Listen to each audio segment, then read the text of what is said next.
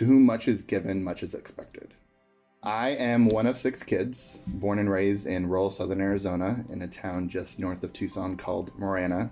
My roots in Marana and at Marana High School really meant a lot to me, and I think helped me grow as a person and just stay grounded and rooted.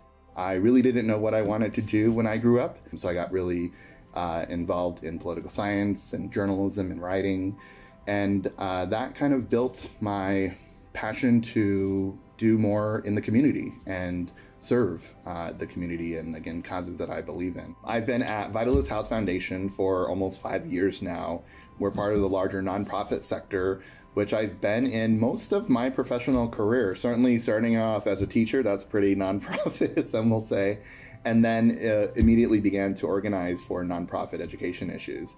So for my entire professional career, have been in the nonprofit sector.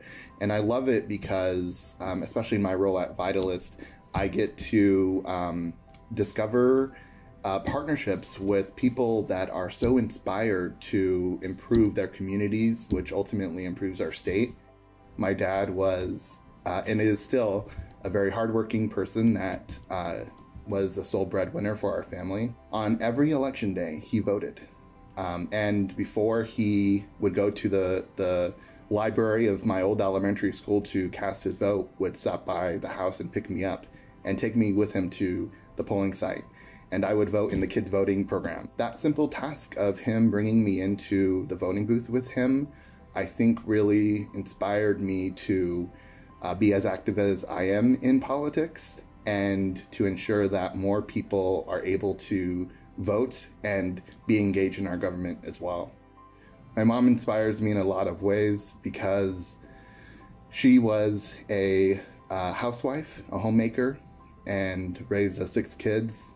Even though she stayed at home and was a terrific mom, saw a community need and met that need. As the neighborhood babysitter, my mom opened up the doors to our house and met that critical need. And that just showed me really early on that there are everyday heroes like my mom that are doing incredible things to improve their own lives, their families' lives, and their communities.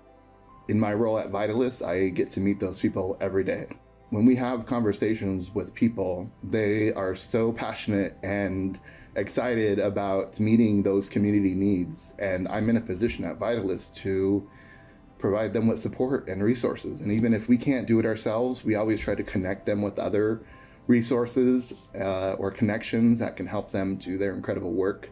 So as much negativity and bad things there are happening in the world today, I feel just so blessed and inspired by this work.